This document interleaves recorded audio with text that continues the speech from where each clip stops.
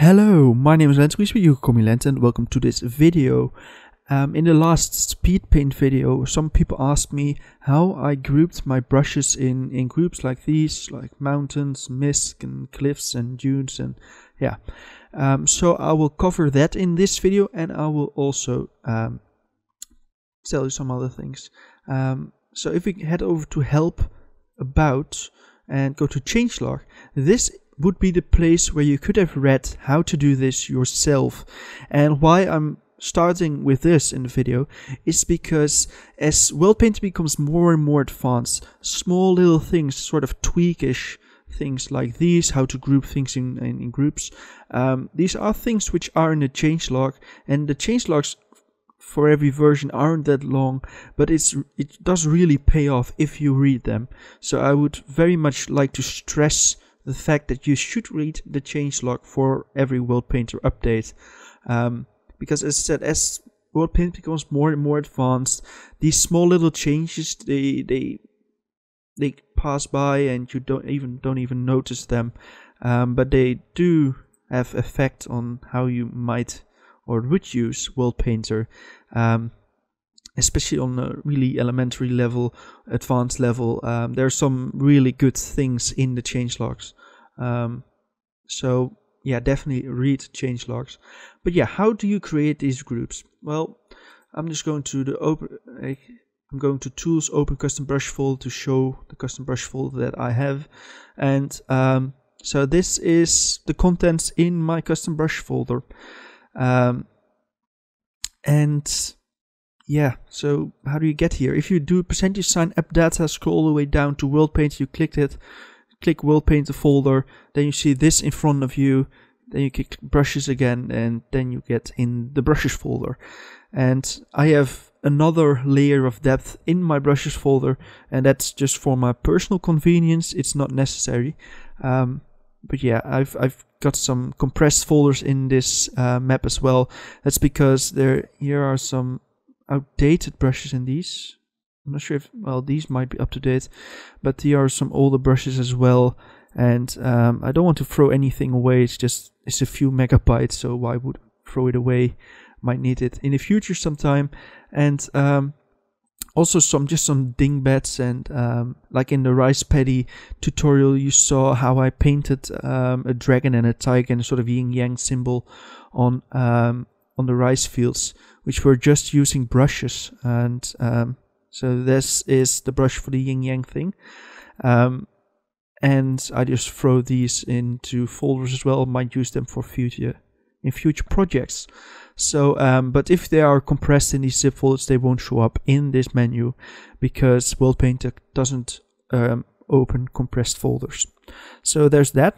And as you can see, there are some Zelda brushes which is just a picture, and you can see that they are in this menu. They don't have any header, they're just in the top level custom brushes, so they didn't get any custom name, not like these groups. But you can see that they are in the menu, and if we go deeper and go into my brushes folder, you see canyons, cliffs, dunes, mist, mountains. Canyons, cliffs, dunes, mist, and mountains. So these line up perfectly. And this is where I've grouped all my Worldpainter brushes.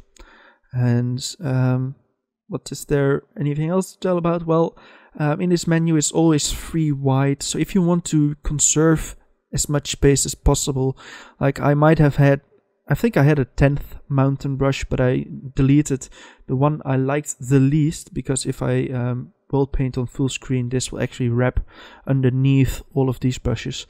But that extra icon will actually push it that the sidebar expands, and which is annoying because then I have less of a view to world paint with.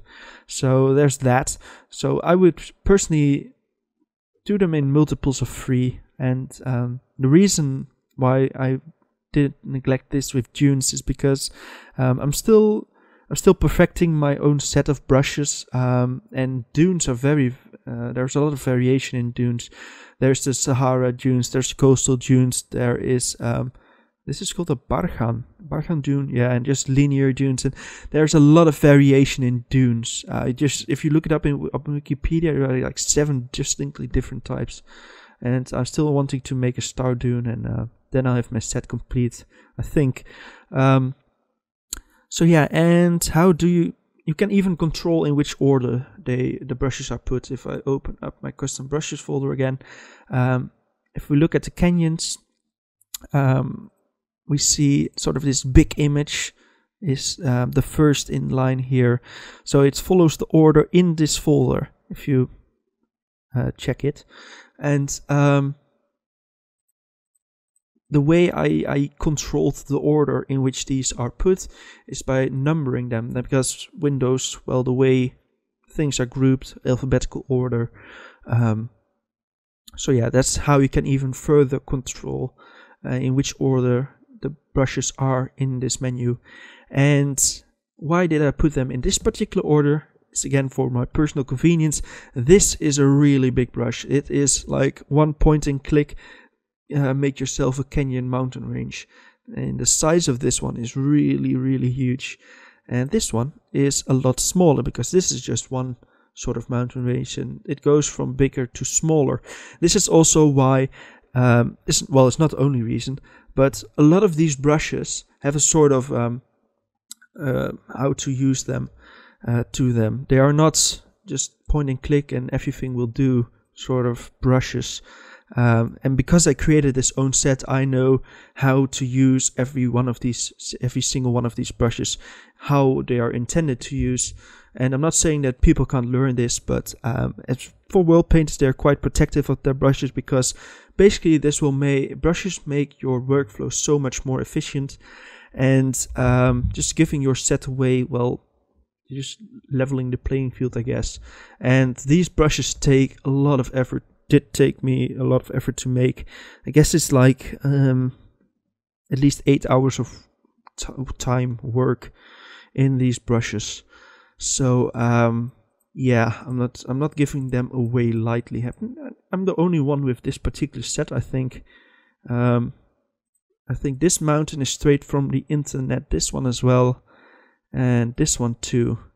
Other than that, all of these are custom. This one might be from the internet as well, and this one.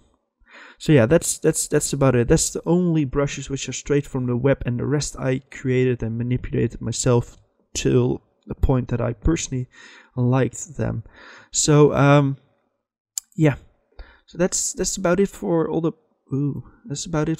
custom brushes, I think. Anything else to tell about? Well, if you want to create some custom brushes yourself, let's show it again. They use a height map again. The whiter it is, the higher it will be. The darker, how lower the intensity of the brush at that point. And you can use like photo editing tools or Worldpainter itself to create brushes like these. My personal preferred method is I will look up a natural feature that I really want to put in a brush. You can probably get a height map or something, import it in a Worldpainter, then get rid of all the noise and all the things that I don't want to have in the brush. Then so that's sort of the tweaking stage, I guess, and then export it as a brush. So yeah, that's my personal preferred method of creating these brushes. And you can do it completely within Worldpainter yourself. Even I put a tutorial quite a while ago on my YouTube, and I will link it as well, so you can read into that as well.